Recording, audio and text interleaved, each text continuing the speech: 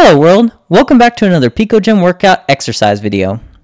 In this video, we'll be walking through the General Skills Challenge Time Machine. Let's get into it. What was I last working on? I remember writing a note to help me remember. You can download the challenge files here, challenge.zip. I already have them right here and I have them extracted, so let's go ahead and go into the file. And first thing we notice is that there's a .git directory, so this is a Git repo technically. So we should be able to pull a commit history. Now for those of you who don't know, Git is just a version control where you can upload your project changes to whatever you're coding, scripting, writing, it doesn't matter what.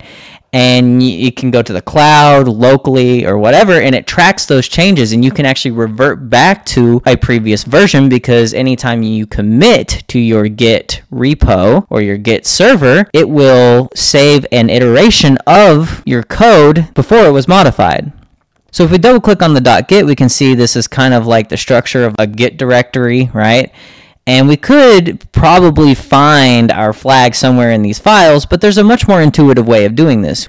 We can simply use git commands in order to solve this.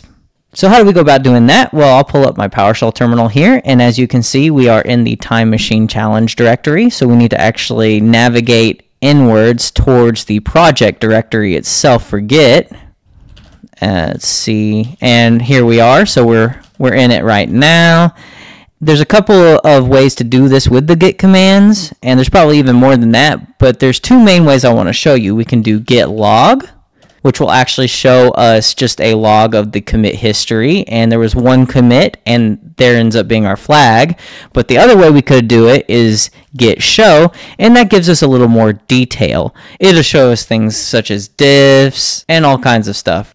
So we know what our flag is, and we can see what this file was beforehand and after. It was changed from the flag to be, this is what I was working on, but I need to look at my commit history to know why. If we had actually navigated through those files and looked at message.txt, or we can just cat the current message.txt out right now, we'll actually see that that's the message there is now. So before this message was in that file, the flag had actually been committed as the original message that was in message.txt. So that's how all that works. And we'll go ahead and copy our flag, which I don't believe I had said quite yet, but our flag ended up being Time Machine. And we'll paste it in and submit. Alright, if you enjoyed the video, drop a like and subscribe to the channel to show your support.